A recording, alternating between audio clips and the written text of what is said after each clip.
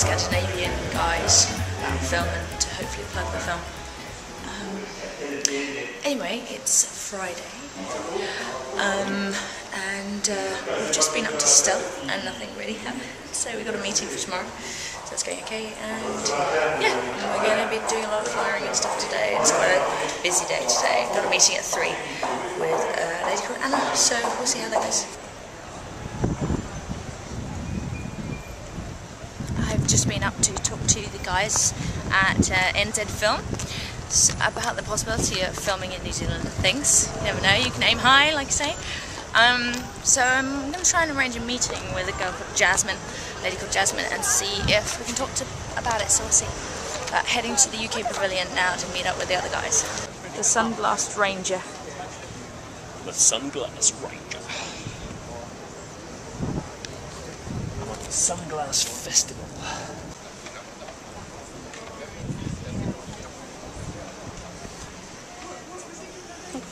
It's always nice to be out in the sun with this sort of costume. Yeah, it's lovely. Right, let's go.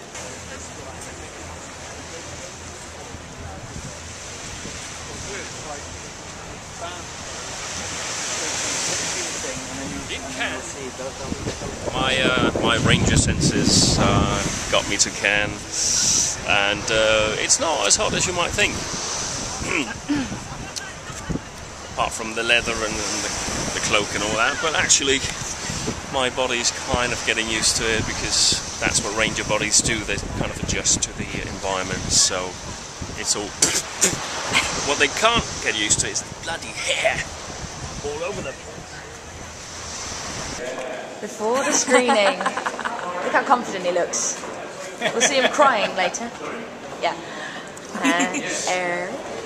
Eric will be crying if the screening is ended.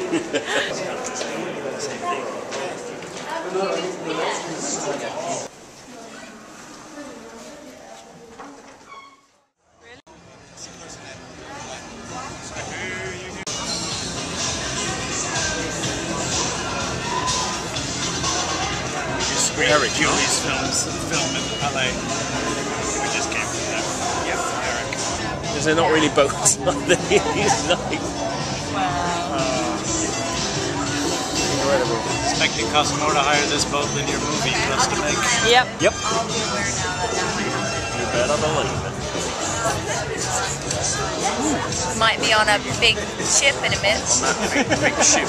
Or we might be told to fuck off. We might. Fuck.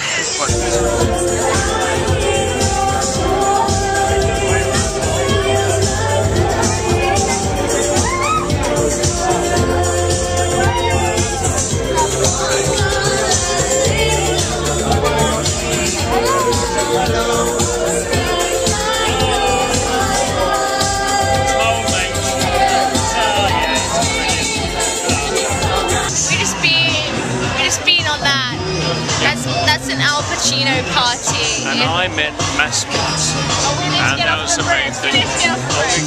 What do you find funny? Well, it's just a completely weird world. I mean, we just met. Been on Al Pacino's boat. He wasn't there, but that's fine. It was his daughter. You talking to his daughter like any other filmmaker. And it's just talking about, oh yeah, she's trying to do this and that and stuff like that. And then you walk down the stairs and there's Mads Mikkelsen, one of my sort of favourite Danish actors. And you go and have a bit of a chat with him. You know, he didn't know who I was, but you know, still we ended up sort of just saying, oh hi, yeah, and good luck, and there we are. And it's completely weird. Yeah. There was a hot tub on the top of that boat. There was. Yeah, a ship, whatever. What do you call that? It was a gym palace, and we just been on it,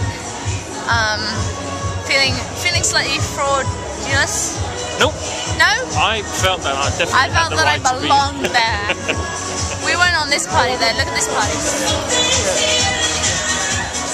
It's not half as good as our party. It's looking very pink. Yeah. And we're gonna call it a night. Yep. It's a night. Just gonna let you know that we are currently following the guy from Kick-Ass. See if we can film him for you. He's not right.